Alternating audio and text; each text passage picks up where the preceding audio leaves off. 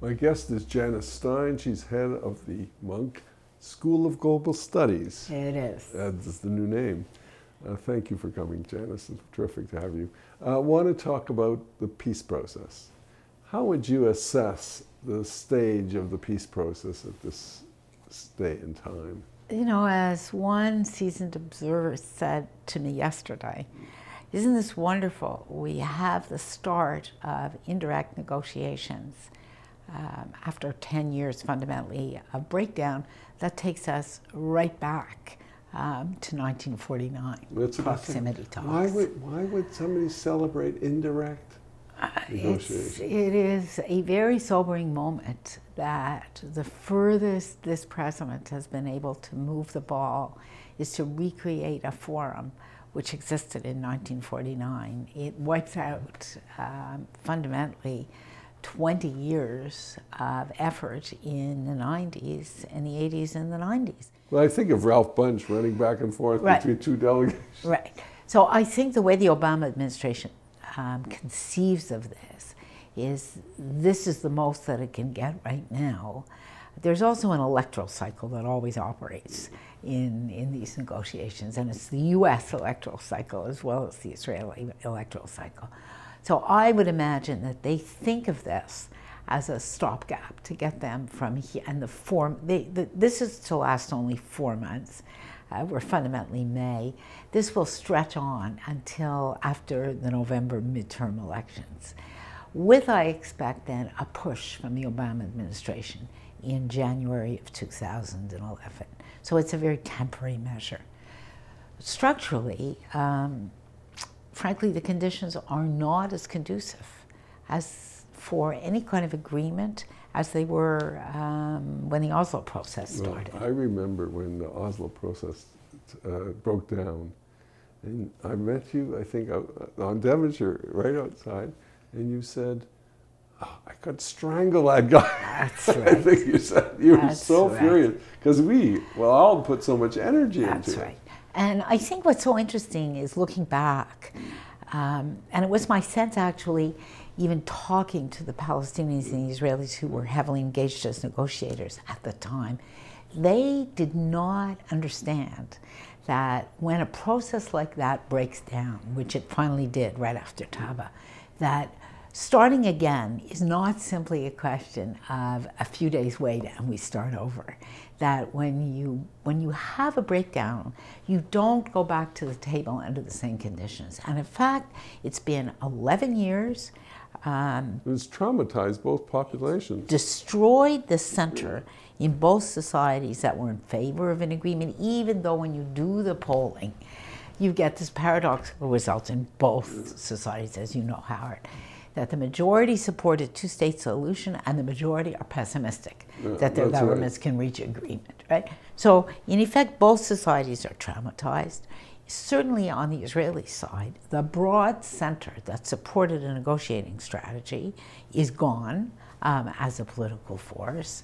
And actually what you see in the longer term demographics in the country, people on the Israeli side of the equation talk about demographics as an imperative for peace. But if you actually look at the demographics, what you see is the fastest growing segment of the populations, the ones that are having more children more quickly, are not those who support a negotiated agreement at all. So time is actually not on the side of those who support a negotiated agreement. On the Palestinian side, these last 4 years, the open fracturing of the Palestinian national movement into two wings, both physically ensconced on two different territorial units. Frankly, it's a catastrophe for the Palestinian movement. On the other side, it has been something I think that has emerged that's positive. On the Israeli side, virtually the greater Israel idea is almost dead. Yes. Not quite. And on the Palestinian side, the emergence of the technocrats playing a significant role. Yes. Can you comment on those two? You know, I think the most interesting, there's much more, let me put it this way, there's more creativity right now on the Palestinian side of the equation than there is on the Israeli side. The most interesting political phenomenon right now is Fayyad, the prime minister, who is shifting, trying very hard to shift the direction of Palestinian strategy to an institution building strategy on the ground, to a facts on the ground strategy, which Moshe Dayan would have understood and completely respected, to a strategy of non-violence, and arguing essentially that you build the Palestinian state from the ground up in the West Bank, because the Fatah movement has no sway in Gaza at all, and the objective is to declare a state. And from everything I understand, he has a commitment from the Obama administration that if negotiations do not succeed, direct or indirect, within a specified time period, the United States will support the declaration of an independent Palestinian state. What do you think of that? Let me tell you what many Palestinians think before I tell you what I think. Many Palestinians are deeply worried about that strategy.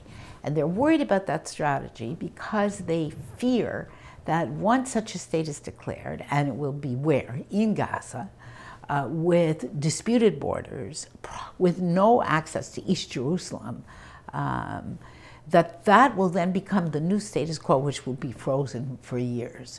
And so that's why most Palestinians oppose that strategy.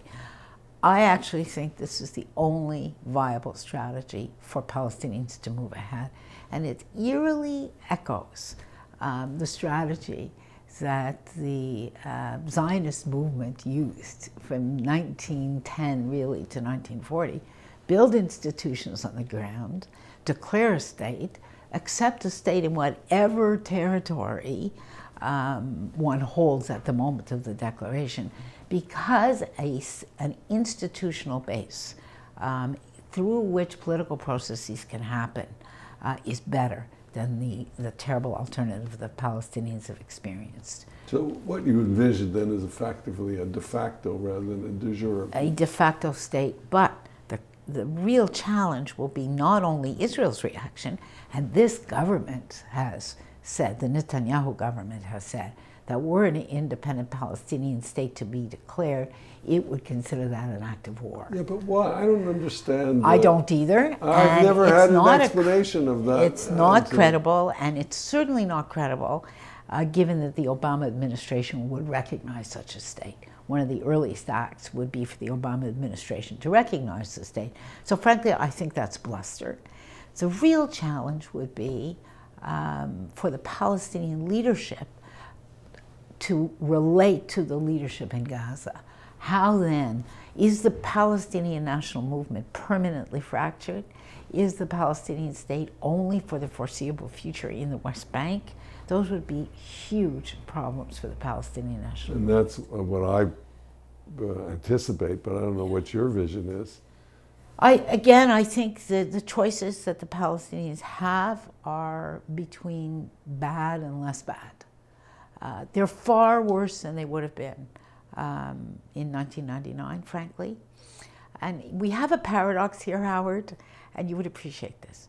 Time is not on the side of those in Israel who favor a two-state solution, and time is not on the side of the Palestinians who favor a negotiated solution. So what we're seeing, in fact, is those who reject, the rejection is on both sides, in a sense, of a negotiated agreement. They are becoming stronger, not weaker, over time. So the longer these choices are delayed, the less favorable the outcome will be. And it's for that reason that I think Fayyad's strategy is the only creative strategy that's being pursued right now in the region. I'm going to take the unusual step of ending with 2 points. When I was at Al-Quds University, I heard 2 positive things. The lawyer who was the head, a female head of the Al-Fatah. I know her well. You Yeah. know her? Yes. The student, she was terrific. She Yes. said, the settlements can stay, they'll just become Palestinian citizens. And then a technocrat said, look, the real issue is we have chairs to trade with all the countries except Israel, where we have 80% of our trade. Hearing those things and it being positively received by the Palestinians gave me a sense of optimism. That's in a sense the pragmatic, on-the-ground strategy moving forward. With that, thank you, Janice. Again, you're wonderful. Such a pleasure to be with you, Howard.